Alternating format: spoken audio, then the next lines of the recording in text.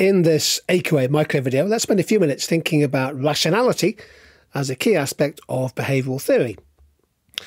Now, rationality, the assumption of it, has dominated standard economic thinking, orthodox theory for decades.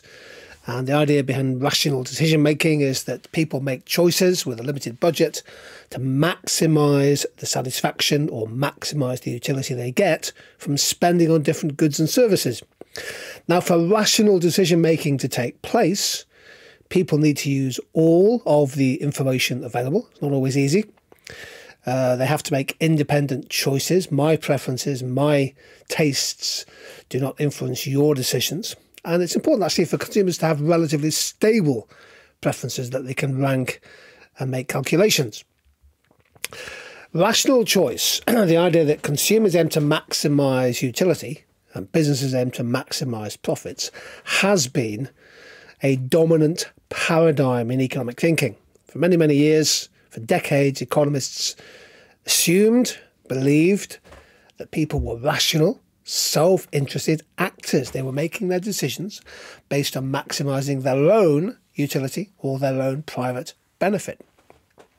And this became a dominant paradigm. Now, a dominant paradigm is often used in economics and social sciences to refer to a set of widely accepted theories or models about how the world works. So the dominant paradigm is a useful concept to use in essays. It's a way of thinking about a topic. It can often influence how researchers approach their work and how policies, government policies, are developed and implemented. So rational choice theory was the dominant paradigm within what's so-called neoclassical economics. But they're never set in stone.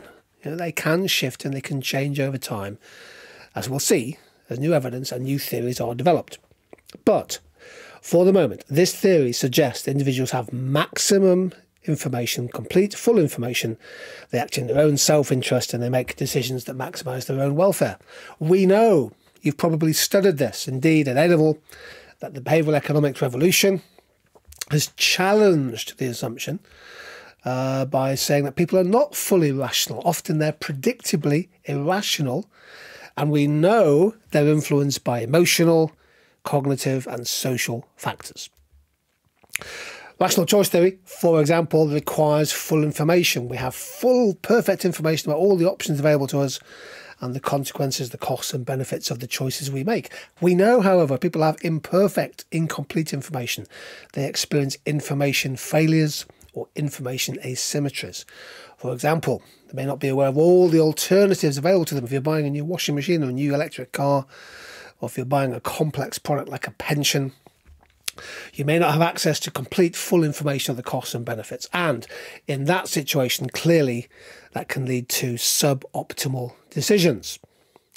But this idea that the rational, self-interested actor links in with something called homo economicus, a term used in economics to describe a hypothetical human being who always makes perfectly rational decisions to maximise their own happiness, their own utility, their own benefit. It's a theoretical, idealised version of somebody who always makes the best choices without any biases or any emotional factors influencing their choices.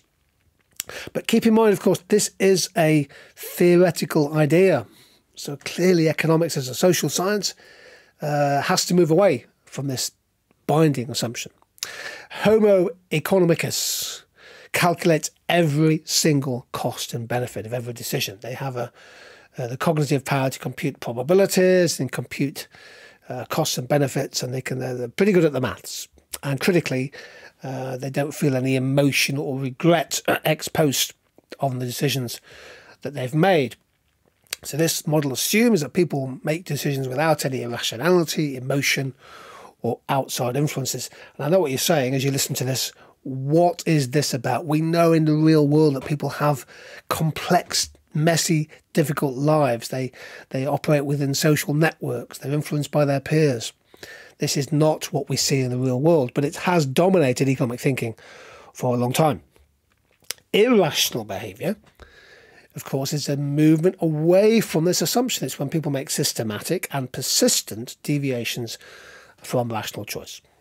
They might be making choices based on feelings rather than logical analysis. They might be following the crowd without thinking critically about their own choices. They might be making choices based on emotional reactions to risk of things going wrong rather than a rational assessment of probability. So people have a limited ability to calculate that don't always operate in their own self-interest. Altruism can overtake pure self-interested behaviour. We live in a world of often overlapping, complex, constantly changing social networks which influence our choices.